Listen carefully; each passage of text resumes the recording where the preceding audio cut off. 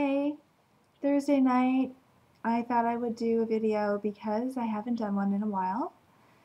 I wasn't sure what I would talk about, and then I remembered that somebody recently asked me what some of my habits are that are really kind of odd because I do them compulsively. So I thought about it, and it's the kind of thing you don't think about. So when you try to think about what those things are, it's kind of interesting when you find out, you know, what comes to mind. So I have very little memory on this. I just tried to update something on here and it was too large of a file to upload, so I will try to make this fast. So the first weird thing that I could think of that I do is if there's fur or hair of any kind in my keyboard underneath the keys, I have to, once I start picking them out, I can't stop. This is really bad. This is really, really, really bad.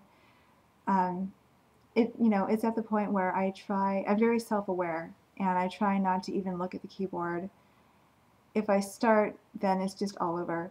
One time at my last job, um, the fire alarm went off, and I was sitting there picking fur out of my keyboard, and the fire alarm was going off, and I could not stop. I had to just sit there and focus on getting, pulling hairs and whatever fur out of this keyboard. And it was really bad because I was the manager of the center and I was supposed to be going around looking for people to see that they were getting out and being okay and all that stuff. And I was just sitting there obsessing over my keyboard. Okay, so moving on from that.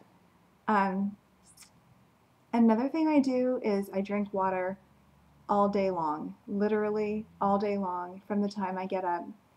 There are a couple of medications that I have to take first thing in the morning, half an hour before I eat. It's very specific.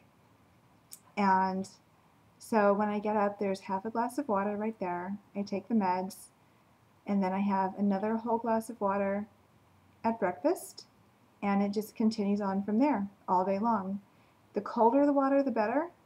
And if I can possibly have fresh lemon juice squeezed in there, that is the best.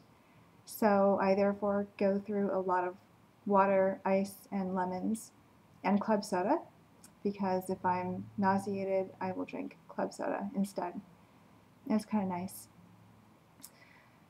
Another thing that I do compulsively is if there's something going on in my life, some decision I have to make, or something that's bugging me because I don't know what the outcome will be and it's making me nervous, I will play solitaire cards. I've been doing this since I was 13. I've been doing it with the same deck of cards that my uncle won at some kind of game in either Reno or Vegas when we were there. I spent my childhood with my family going to Reno or Vegas a few times a year to go skiing and rafting down the Truckee River and those kinds of things. So my brother and I spent a lot of time in casinos when we were growing up, and family members giving us little things there were kind of a theme in my childhood, and it was fun. So this deck of cards is one of them. That's another thing, actually. I can't really play with any deck of cards but this one, this game of solitaire, that is. And it's kind of funny. At this point, they're falling apart, and the six of diamonds has a corner missing, so I always know that that is the card. But it doesn't matter in this particular game of solitaire because all the cards are face up. 8 in a row, 4 at the bottom, and then you try to get the aces on top. So I have no idea what that game is called. It's just one that my aunt taught me a long time ago. So I do that. The same way some people will throw an I Ching when they don't know what's going on, I will play that game of cards. Another thing I do is I unplug things before I leave the house. It doesn't have to be everything, but certain things, especially the coffee maker or the toaster oven, this computer, a stereo, just little things like that. If I feel like, when I leave the house, if I feel like I haven't unplugged enough things, I will go back and unplug them.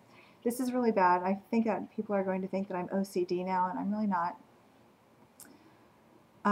I I have some mental illnesses, but that's not one of them. And that one's really not a big deal. It's just something that I just feel compelled to do, but nothing bad is going to happen to me in my mind if I don't do it.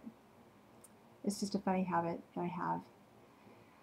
Um, and then the other thing is this is actually a phobia. I'm really deathly afraid of roaches, to the point where I am just always looking around to see if one's there. And it's just, if I see one, I can't even breathe. I can't even move. I can't kill it. I can't do anything. I will, after I can breathe again, I will haul ass out of there and just get as far away as I can. And it doesn't matter if they're dead. Some people say, well, it's dead, it doesn't matter. Well, it does matter, because usually if it's dead, it's on its back with its little feet and antenna visible, and it just creeps me out. I can't deal with it. If I am going to take a shower, before I do that, I have to look in the shower to see if there's a roach, because sometimes they have been known to come up through drains. And that's the same fear that some people have of taking a shower when they're alone in the house and they've seen the movie Psycho, and they have this fear in the back of their mind about somebody coming in and stabbing them. My fear is that same fear, but it's roaches. Not roaches stabbing me, but it's roaches being there in the bathtub. And that's about all I can think of. That's all I could think of before I turn this camera on. There are little things that are more physical that aren't really habits, but just things that I feel like that have to be there, like perfume. If I don't have perfume on when I leave the house, I have to go back and put it on. One time I was halfway to work and I didn't have any on, so I came home and put some on. I can be completely without makeup, but I have to have perfume. I have no idea where that started. And another thing like that is I have to have some kind of blade near me at all times.